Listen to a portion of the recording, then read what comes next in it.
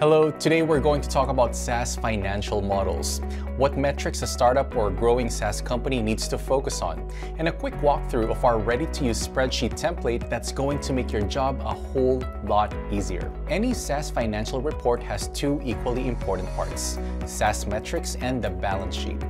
The first part focuses on SaaS-specific metrics like ARR, churn, and LTV. The second part is your P&L statement.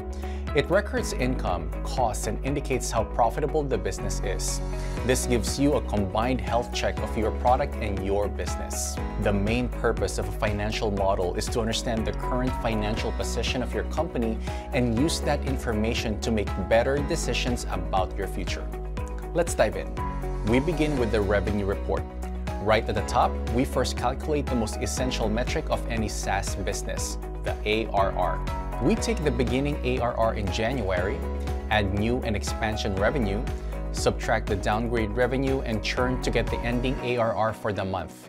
This figure becomes the beginning ARR for February. The second section displays the figures using which the ARR numbers are calculated. New ARR comes from multiplying the number of deals acquired in that month into the ARPU, average revenue per deal. The expansion ARR, downgrade ARR, and churn are calculated from their respective percentages.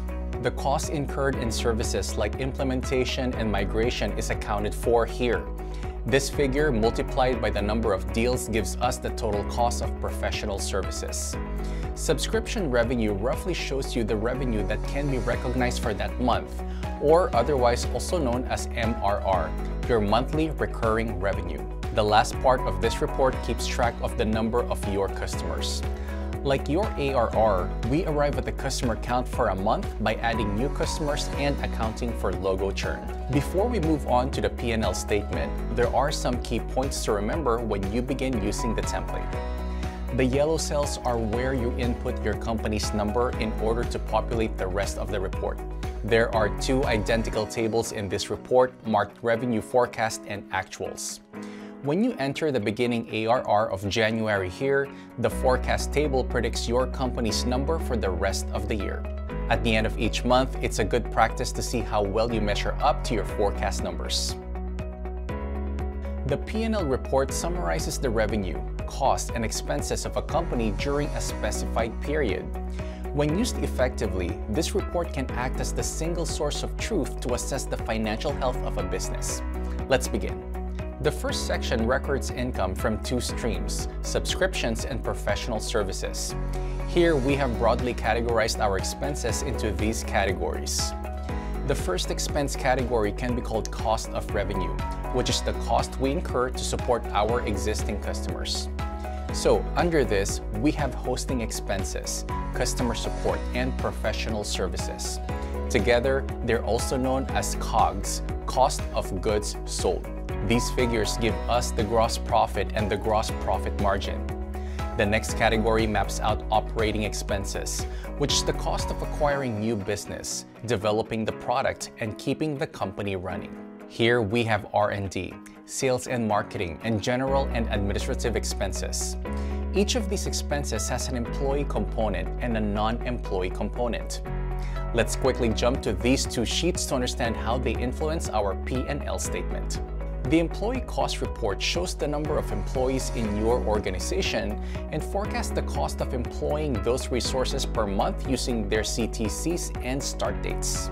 Classifying employees according to their role in the P&L statement makes it easy to attribute the cost to their relevant expense category.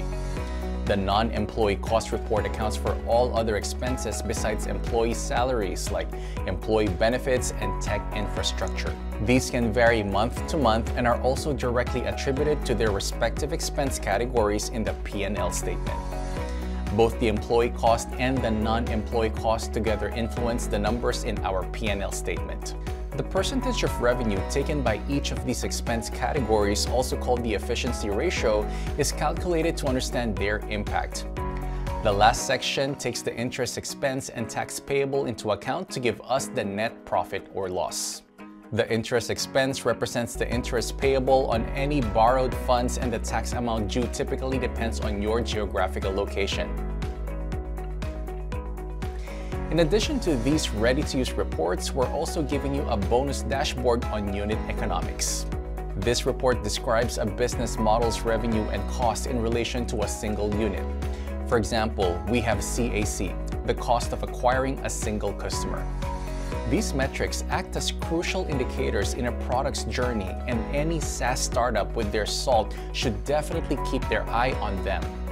By now, you should have a working understanding of a SaaS financial model, its purpose, and how it can help you grow your business. You can download our template from the description below and get started right away. Happy building!